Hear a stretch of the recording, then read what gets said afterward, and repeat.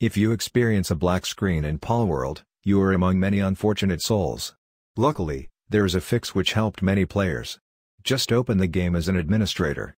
To do so, right-click the game shortcut and pick the proper option. It's better to do it from exe file in the game directory, not on the desktop icon. If it does not work, try to close your launcher, Windows Store or Steam, and open it as an administrator, and do above steps once again, launching the exe file. This method should fix the problem. If not, then follow video for working methods. Step 2. Update graphics drivers.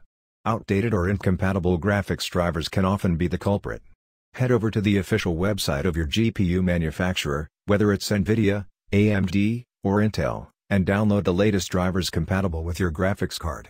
Step 3. Repair game files. Corrupted game files can wreak havoc, including causing black screens. In your game library, right-click on Palworld, go to Properties, and under the Local Files tab, click Verify Integrity of Game Files. This process will identify and repair any corrupted files, potentially solving the black screen problem. Step 4. Check for third-party software interference. Sometimes, third-party applications can play the spoiler. Disable or close unnecessary background applications before launching Palworld. This includes overlays from software like Discord or recording tools that might be conflicting with Palworld. And there you have it. Follow these steps, and you should be back in the Palworld action without any black screen interruptions.